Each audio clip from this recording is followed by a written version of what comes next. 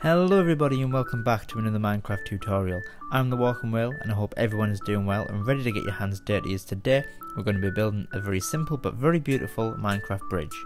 We're going to be building this in this beautiful forested area with some pretty starter worthy materials, so you can build this bridge pretty early on in your survival adventures.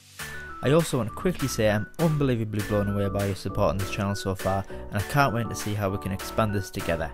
So let's set ourselves a goal of hitting this video to 100 likes. Press that subscribe button if you want to see more awesome videos like this. Now let's stop gibbering on and get onto the build. So as I said before, we're not going to need a lot of crazy materials for this build. We're just going to need some stripped spruce logs, oak slabs, spruce fences and gates, oak stairs, spruce buttons and some beautiful flickering lanterns. And that's it, pretty easy. So let's get building. So the first thing to do is find the centre of the river and build 2 columns of stripped spruce, making sure that there are 4 blocks above the surface of the water, and these 2 columns need to have 2 block gap between them. These will form the middle supports of the bridge.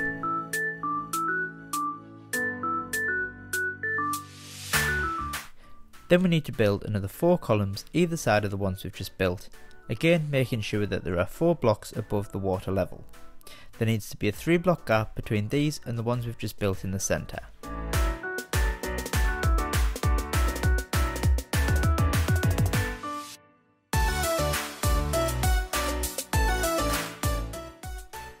Then we need to build another 4 columns, like so, but this time they need to be 1 block shorter than the rest, but still leaving a 3 block gap between them and the previous ones.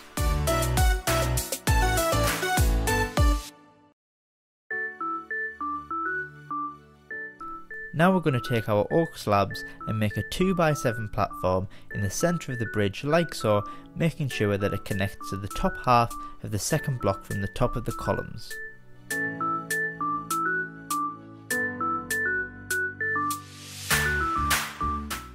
Now, for a bit of interest along the side of the bridge, we can grab our oak stairs and place them onto the columns upside down like so, then fill in the gap in the middle with another oak slab.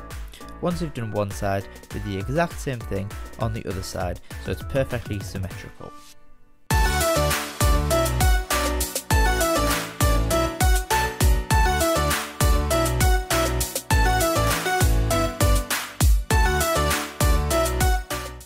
Then we're going to make a step down using more oak slabs like so on both ends of the bridge to form a gradual incline, or decline depending on which end of the bridge you're at. Then another half a block down we're going to make a 2x4 platform like shown, again on both ends of the bridge.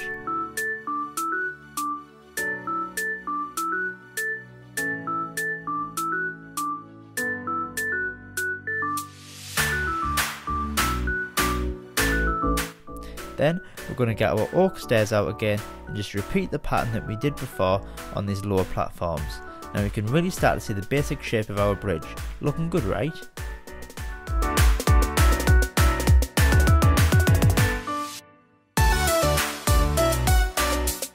So now at the end of the bridge, I'm just going to level out the ground slightly with some grass blocks. You can do this if you need to, you might not need to, and then add 4 more slabs to form the first little steps onto the bridge. Repeat this on the other end as well.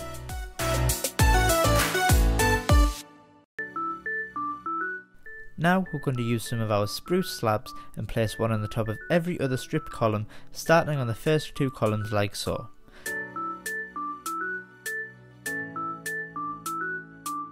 Then we're going to come back in, and in each 3 block gap we're going to create a railing with some fences and some gates, and adding those gates in the middle of the fences just adds a bit more detail and makes it a little bit more interesting to look at.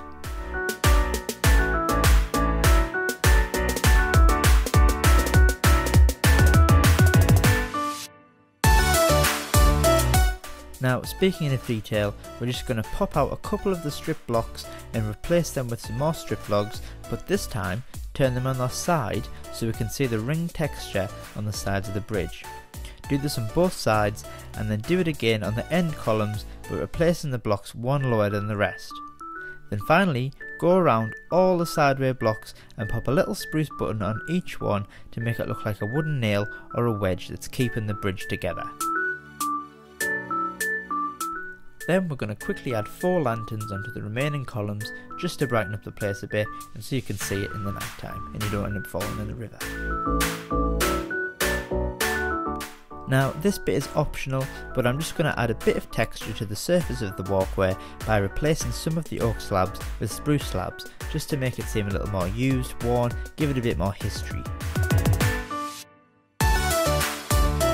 So what I'm going to do now is I'm going to spend a little bit of time just sprucing the place up a bit and doing a bit of terraforming, using cobble stairs and slabs, a bit of mossy cobble, plants, shrubs, gravel to make the place look a bit more natural and make it fit into the landscape a bit more, you know.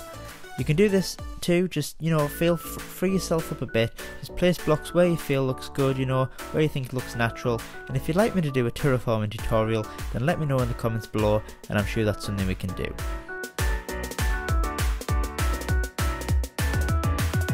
And there we have it, ladies and gentlemen, our simple but very beautiful bridge. I think you'll agree that it's turned out pretty nice and it would make a great addition to any riverside village town or even just a temporary walkway to get across a river. Also, if you're interested in which shaders and texture packs I'm using, I'll post them in the description below for you to have a look at as well. If you like this video then give it a thumbs up below, and if you want to see more then you know what to do, press that subscribe button. For those who've already done that, thank you so much, it means the world to me, your support is amazing. So let me know what you think in the comments below and I'll see you in the next video. Tatty bye.